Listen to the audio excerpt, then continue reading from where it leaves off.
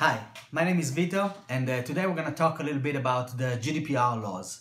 If you run a website and you're collecting data on citizens of the EU, this video is for you. I'm going to break it down how to make your WordPress website or basically any website compliant with the new GDPR laws. Just bear in mind that I'm not a lawyer and this is not legal advice. These are just a few steps that you can take in order to make your website compliant. But there's a few other things that you need to make sure that you're still doing within your business to make sure you're totally GDPR compliant. But I'm going to tackle the website side. So first, let's understand why we need the GDPR laws. It's a new law that is coming into effect on the 20th of May. It's actually a very positive thing. The privacy laws hasn't been updated since the 90s, and technology has grown massively since then, and we're using the internet in a different way than we did back then. Especially in the last few years with the rise of social media and everything, we can see that we feel that our information might be exploited and might not be used in a way that that benefits us. And that's why the regulators came with these laws. And as website owners, we need to comply with them, or else we can be fined up to 20 million euros, which sounds crazy, but they seem pretty adamant at enforcing this. So we should take action, and you should take action within your business. So the first thing we need is an SSL on the website, which is a security certificate. It pretty much encrypts your website. If it's done correctly, you're gonna see Google's green padlock on the if you're browsing on Chrome. And this is basically a notice to the visitor that the website is secure. And also it's kind of a reassurance that we actually take notice and take care of their privacy. The second thing we need to take care of is updating our terms and conditions, our privacy policy, and our cookies policy. And we need to have this on every website. It's going to help you with Google as well when they scan the website, and they'll find these pages. It's going to help rank you up a little better. The SSL as well. And this is something that you can generate online. I'm gonna put a link right here below to somewhere that to a place we recommend, and it's GDPR compliant, and it's basically gonna ask you a few questions and generate the terms and condition or the legal document for you.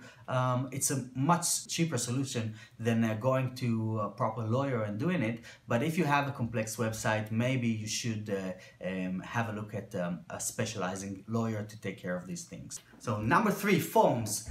This is a pretty big point because forms are the way that we're collecting data online, whether it be someone that is subscribing to your newsletter, or requesting some information for a quote, or someone making a purchase online. We collect their information through forms. And it's very important that we ask for consent to use this information, and now it's actually mandatory. So you need to make sure that at the end of every form you have a little checkbox that is clearly telling people how you're going to use this information and why you need this form.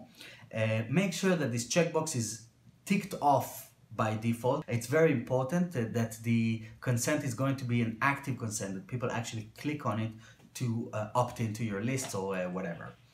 Something else about the forms, we need to have a way to present this information back to our users if they ask for it. So people can now claim their information or ask for their information, and we need to be ready to deliver the information from where it's stored with everything that is included in it. To do this, we're using Gravity Form, which is a very nice form system for WordPress. And it's not that expensive, and it collects your information in a very nice and organized way that you can always export it, and you can always know where these people came from. And it will allow you to do all of these things, including the checkbox for the consent and everything. One last thing about forms, and it's important that that we think about this now before the law comes into effect. We need to remove any information that we're not actively using. Part of the rules are to making sure that we don't keep information just in case, you know. So if you have these kind of people stored from a few years ago, that you were thinking, yeah, maybe someday I'm gonna get in touch with them and send them some kind of a promotion or something, then you can't do that past the 20th of this month. So make sure you delete all of their information. So we're already at point number 4. We need to re-ask everyone for their consent. So if you haven't done this, or you can't prove that you can deliver information to a certain contact, you need to re-ask them for consent. You can easily do that with free tools like MailChimp or any kind of a newsletter software that will resend them an email asking for consent, where they will take it on, and then you can continue communicating with this person. Last point number 5, maintaining your website. As a website owner, we have a responsibility to keep updating the website and making sure that no one can actually break in and steal other people's information.